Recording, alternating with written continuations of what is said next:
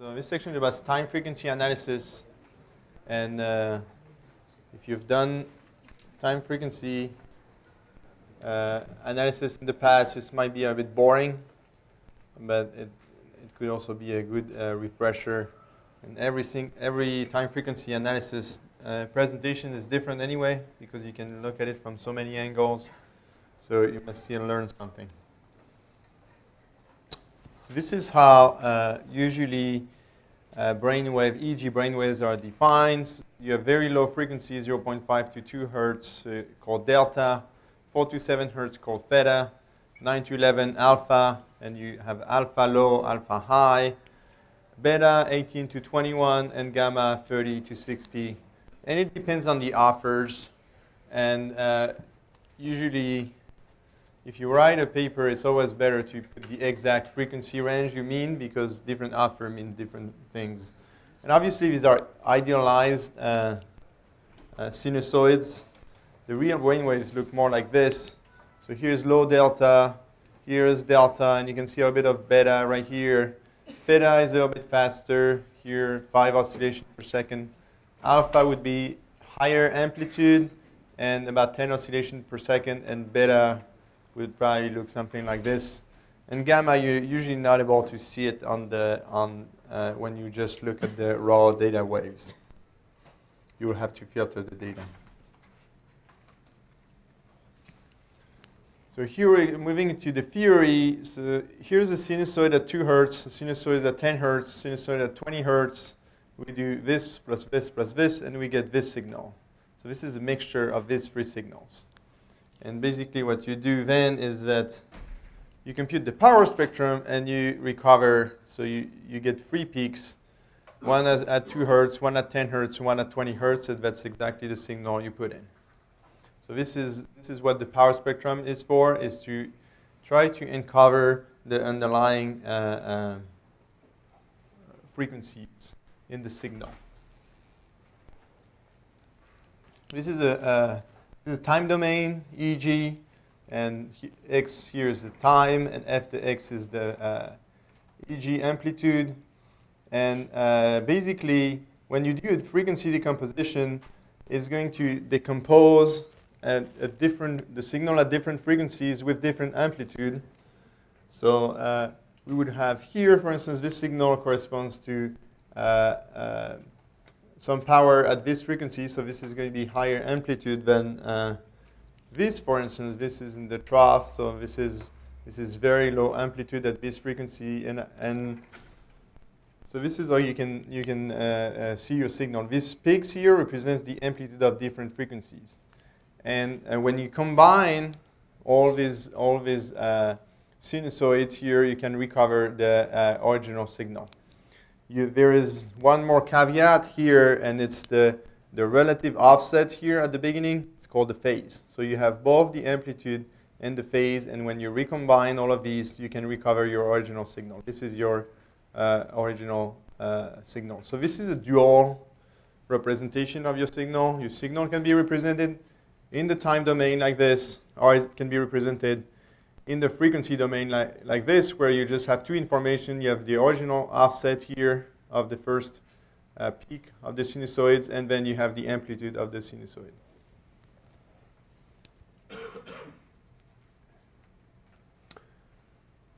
Now, so this is our EEG signal, and what we're going to do, we're just going to select a window, and we're going to try to do time frequency decomposition on this moving window.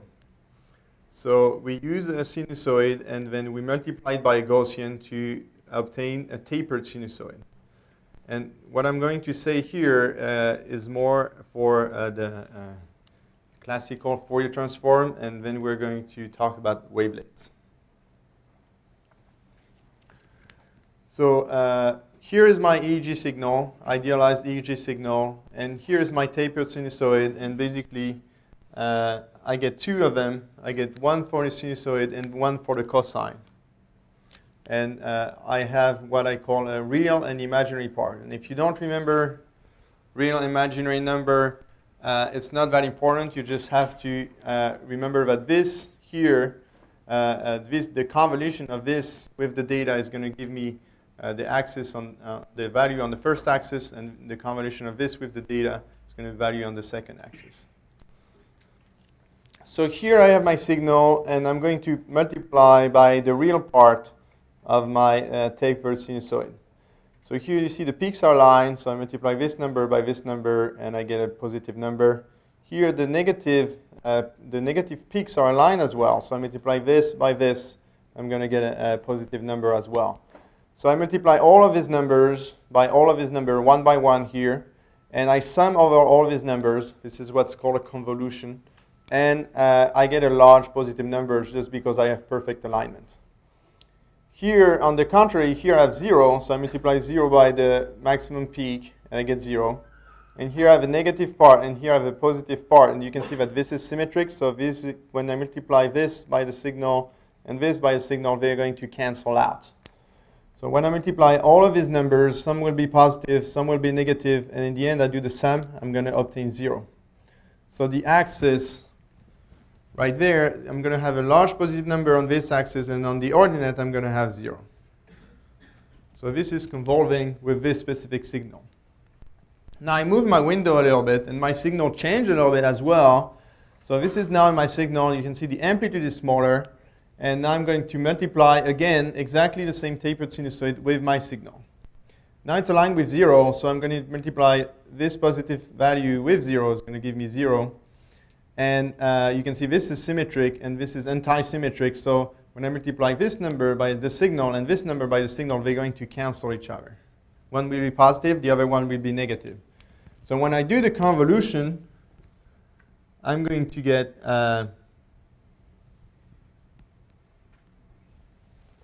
I'm going to get 0 on this axis, 0 on the real axis. However, with the imaginary part, you can see that now the signals are aligned.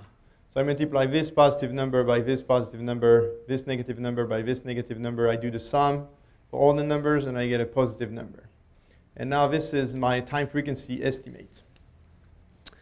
And you can see here the length is smaller than here. Why? Because my signal is of lower amplitude. So the length for your vector indicates the amplitude of the signal. And the orientation of the vector indicates what we call the phase. So it's the relative phase of your signal with your tapered sinusoid. So let's do a last example. Now I have a third signal, and I'm not crossing here at 0. I'm not crossing in the peak. I'm crossing in the middle. So I'm going to convolve this real part with the signal. I'm going to have a small positive number. I'm going to convolve this imaginary part with the signal. I'm going to have a small imaginary number. And this is basically what I get. So I get orientation here, which is in between this axis and the vertical axis. And the length here still indicates the amplitude of the signal. And you might say, well, this is oversimplified, but it's exactly what time frequency decomposition is. This is how to compute a discrete Fourier transform. This is the MATLAB function. These 4 lines are actually going to compute your discrete Fourier transform. And here we don't have the cosine and the sine. We just use the exponential. If you remember your classes from high school, you can convert exponential of an imaginary number to a cosine and a sine part, and you can convolve it with your signal. So that's exactly what we did, and we loop over frequency. We do all the frequencies, and we can compute our discrete Fourier transform, so the amplitude at each frequency and the phase at each frequency, and all of these numbers here will be complex. Does anybody know the difference between the discrete Fourier transform, the numerical difference between the discrete Fourier transform and the fast Fourier transform? I was asked this question. The fast Fourier transform is faster. That's the only numerical difference between the two. It just have the algorithm for the fast Fourier transform is a bit more complex because it uses harmonics between frequencies, so it doesn't have to recompute everything. This takes more time to compute because it does every single frequency one by one. In the fast Fourier transform, when you have the amplitude at 4 hertz, you have some information about the amplitude at 8 hertz, etc. So now we're moving on to how to compute the actual power spectrum. So we could just look at these amplitudes over all the frequencies, and we will have the amplitude over frequencies. But what we usually do is that we use a method which is called the Welsh method, and under MATLAB it's the p-Welsh function that you might have used. And what this function does is that you have your continuous EEG signal right here. You're going to slice the signal into blocks, into windows, and you're going to get this time frequency estimate. Here I just represented the real number, and I get a time frequency estimate for this window at a given frequency. Then I get a time frequency estimate for this window, and same frequency. This window, etc. Then I'm going to average the square values of the length, and this is going to give me my power at this specific frequency. And then I redo it for another frequency. I always keep the window the same. I just change the number of cycle here for the tapered sinusoid. I can obtain all of my different frequency. So I take the length of the vector, I square the length, and I take the average, and I have my power. If I don't square, I have amplitude. If I square, I have power. So this is what I just said. You do that at difference. So here I have 3 windows. So 3 windows at 50 hertz, I get my power at 50 hertz. 3 windows at 40 hertz, I get my power at 40 hertz, 30 hertz, 20 hertz, etc. What you can also do when you're using the p-Welsh method, and the p-Welsh method is not that complex. So you can re-implement it easily just using the FFT function of MATLAB. But you can also implement some overlap. So you can say, well, I want 50% overlap between my windows. And basically, it makes your spectrum smoother. The problem is that, what's the main problem? It's, yeah, well, it's just twice longer to compute. You know, there's twice more windows. So that's the main thing. I don't think the independence problem here is a real problem because we're doing averages over these windows anyway. We're not doing statistics. And last thing you can do with this is called frequency padding. And frequency padding consists in putting zeros on the side. And what this does, so you get your window, you extract your window, and then you're going to add zeros. And what this does is that it artificially increases your frequency resolution. So if you had your power spectrum with a 1 hertz increment, this is going to give you a power, and you double the size of the window, this is going to give you a power spectrum with 0.5 hertz increment. And you could have well tried to smooth your spectrum to get 0.5 hertz, but this is just a more elegant way to do the smoothing. Now we're moving to a little bit more complex measures. So we're done with the power spectrum, and the exercise at the end of this presentation is about trying to modulate these numbers and see how it affects the output. And this is really the base of all the time frequency decomposition. In all the software, you're going to see padding, and you're going to see overlap and things like that. So it's really the very basis. Now what we're doing is that we were averaging these windows across times. And what we can do instead of that is that we can have data trials. And this was one trial. And we had at 5 hertz, we had 10 hertz, 20 hertz, 30 hertz. And we have all these latencies of windows, overlapping or not. And we were just averaging here to get the power at 5 hertz, averaging the square of the length of the vectors. And here at 10 hertz, we're doing the same thing, and we're getting our power spectrum. This is the last concept that is important to understand for time frequency decomposition. And most of you probably have heard of the Nyquist frequency. And Nyquist frequency tells you that if you want to look at a signal, for instance here, we have a signal at 100 hertz. So this is the thin line right here, 100 hertz. And then we sample at 120 hertz. And intuitively, we say, oh, OK, I'm sampling at 120 hertz. I should be able to reconstruct this signal at 100 hertz. I mean, I'm sampling higher frequency after all. But you can see that's not the case, because in these samples, I can pass this perfect sinusoid through this sample. So I'm not able to reconstruct the original signal. And the Nyquist frequency tells you that if you're interested in a signal at 100 hertz, you need to have a sampling frequency of at least 200 hertz. If I have more than 200 hertz for the sampling frequency, then I can reconstruct my signal. If I have less than 200 hertz, I'm going to have some information about my signal. I haven't lost everything, but I just can't reconstruct this signal.